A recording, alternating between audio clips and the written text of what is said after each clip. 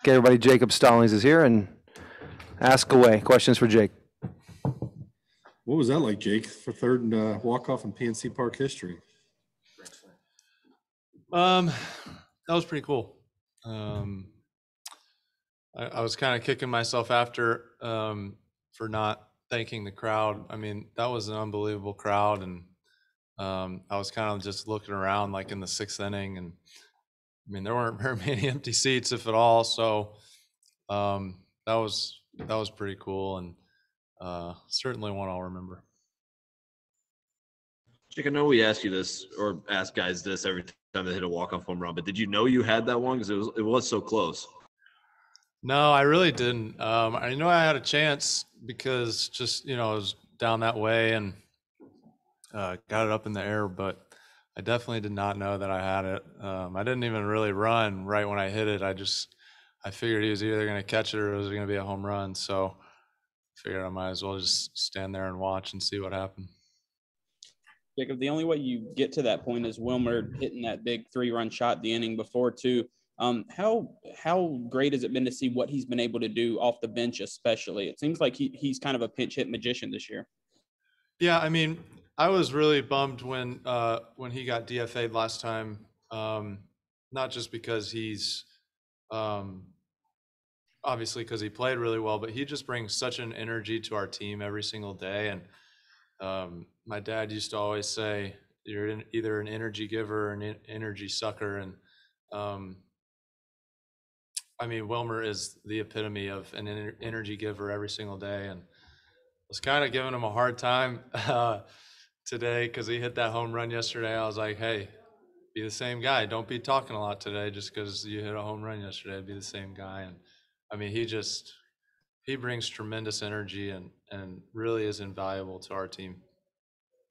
Hey, Jake, asking this, with your win Sunday before the break, and then last night things get a little testy, and then tonight this happens. Like, can you kind of put into words just, I don't know if swagger is the right word, or confidence or emotion, or, kind of what you guys are going through right now, fighting the way you have? I think to come back in, a dramatic fashion like this was pretty cool, partly given what happened last night and, just wanting to back John up and, all that stuff that was said afterwards. But I think to win like that is pretty cool. Pretty cool. Speaking of Nagowski, what was it like to see him come through in both the 8th and 9th innings with kind of, rally starters? Guy's unbelievable, man. I mean, it's just one of those things you think it's going to stop, and then he just gets 2 more hits the next day and good at bats and even when he gets out, he has good at bats. And, can't say enough about him either, what he's done coming in here. Plays great defense. He's super competitive, and he's just, he's always giving you information about what he sees from the pitcher, which is great for me because just being a right-handed hitter, hitting after him, and I really like being his teammate, and so it was good to get that one for him tonight. You're not going to tell him to stop talking, are you? No, I'm not. He just needs to keep doing whatever the heck he's doing every day. Jacob, when you keep doing this in the clutch, these walk-offs, I mean, you've had 6 of them in your career. Some guys maybe have 1 or 2. How much confidence does that give you when you step up to the plate in that situation, knowing that you've done it multiple times now? I mean, it didn't really make me feel that much more confident trying to hit Diaz's 100, to be honest with you. It was, I think each situation is unique. And, I don't think, I guess it doesn't make me not confident. But I wouldn't say that I'm going up there thinking that I'm about to hit a walk-off grand slam or anything. It's just each situation is unique in its own way, and just try to have a quality at bat and see what happens.